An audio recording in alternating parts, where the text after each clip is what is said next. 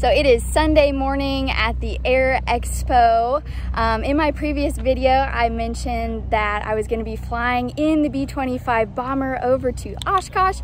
Unfortunately, that is no longer the case. The owner of the B-25 is bringing a whole bunch of unexpected people to the air show here today.